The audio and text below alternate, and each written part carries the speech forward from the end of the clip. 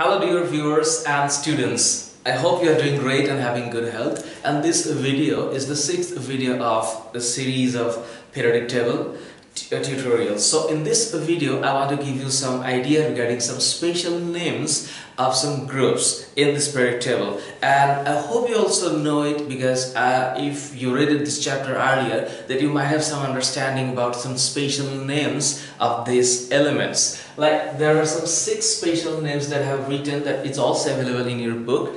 And of course you know this periodic table. Earlier in my previous class I explained a little bit about it.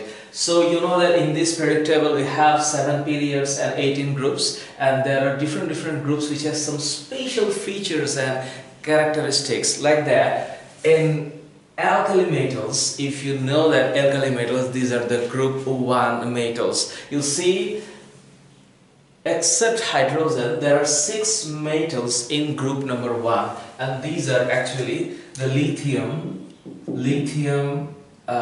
sodium, potassium, rubidium, cesium and francium.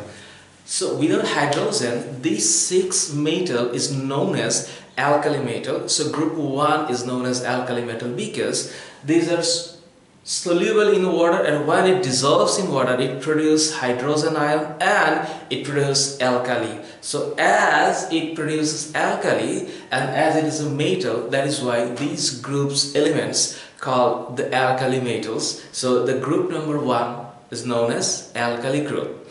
So alkali metals group, and then the group number 2. So the alkali metal is actually the group number 1. So in case of earth alkaline metals, this is actually the group number 2. And you see that in group number 2 there are 6 elements, that is beryllium, magnesium, calcium, strontium, barium and radium.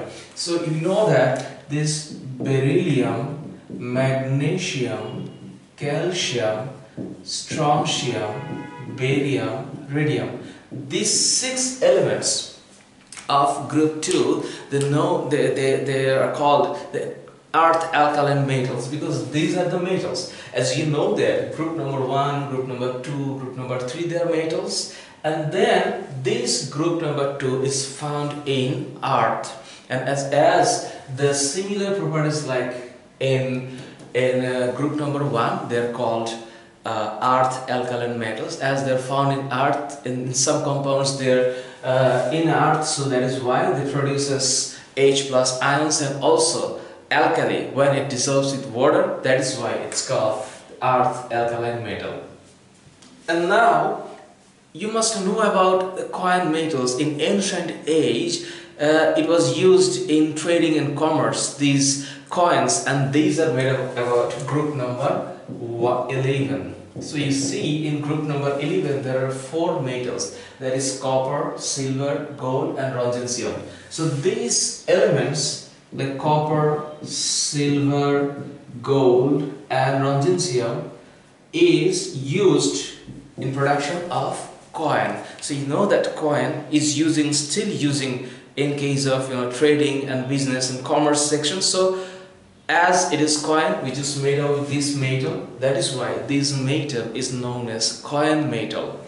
Then halogens group, this is very important. You know that this is actually group number 17, and there are 6 elements in group number 17 is fluorine, chlorine, bromine, iodine, astatine and tennessine. So these 6 elements is known as halogen because it produces from the salt and oceans. So as it is producing from oceans, it's called halogens. When it uses in any sort of like hydrogens, so it will produce that hydrogen fluoride, hydrogen chloride, hydrogen bromide, or even any metals.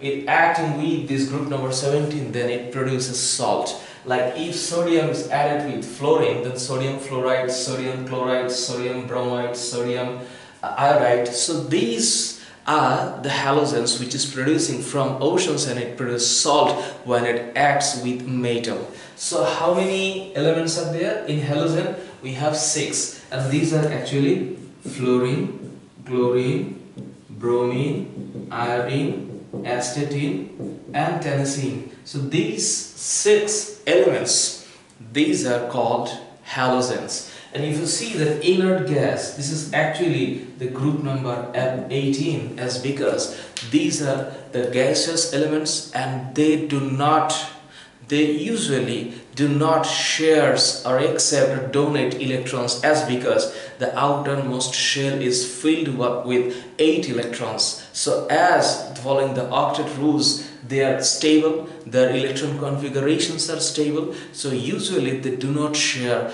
they do not prepare any bonds with any other elements, and that is why they are called the inert gas or noble gas. And hence we have 8: helium, neon, argon, krypton, xenon, radon, and oganesson. So we have 1, 2, 3, 4, 5, 6, 7 actually. 7 elements which is actually inert gas. So we have helium, neon, argon, krypton, xenon, radon, and oganesson. So these elements are called the inert gas or the noble gas, as because they do not share, they do not accept, or they do not donate any electrons for preparing a bond.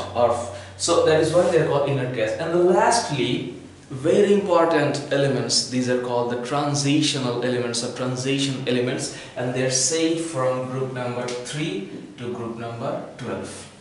These are actually the transition element, and I need to upload another video on these transition elements because I need to explain more about it, because only saying that group number 3 to group number 12 are the transition elements is not enough, because they do have some characteristics, they do have some interesting properties, like they prepare like colorful compounds, and of course they also prepare some ligands. And what are the insides of these elements, I need another videos to upload it more elaborately and descriptively. So I think I shall upload another videos on that. So on these videos you just know that group number 3 to group number 12 are the transition elements.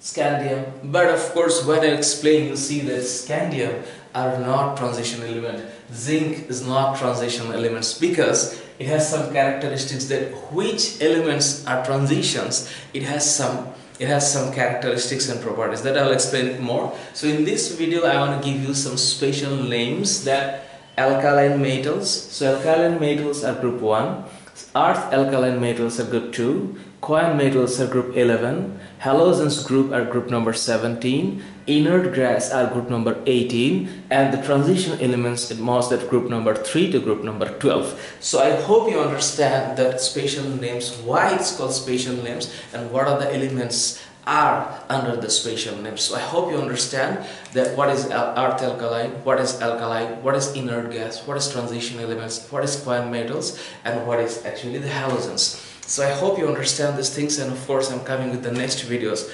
regarding the transition elements. See you on the next class. Stay well, stay blessed. Bye.